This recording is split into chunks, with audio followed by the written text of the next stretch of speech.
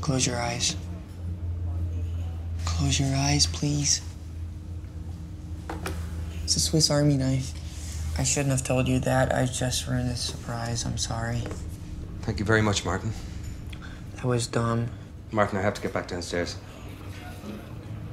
Okay.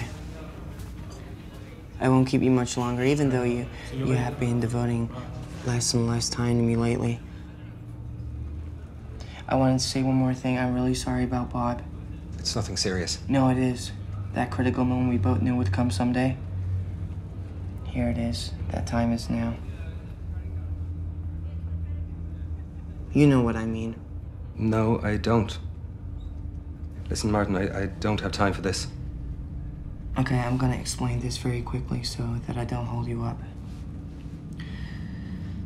Yes, it's exactly what you think. Just like you killed a member of my family, now you gotta kill a member of your family to balance things out, understand?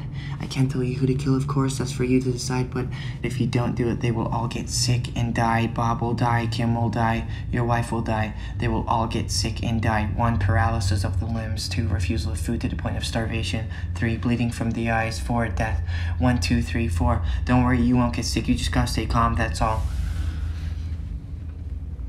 There, I said it as quickly as I could. I hope I haven't kept you too long. One more thing. I'll be very quick. You only have a few days to decide who to kill. When stage 3 kicks in, you remember what stage 3 is? Is bleeding from the eyes. That's stage 3. Once the bleeding happens, it's only a matter of hours before they die. Okay, there. I have nothing more to say, unless you've any questions.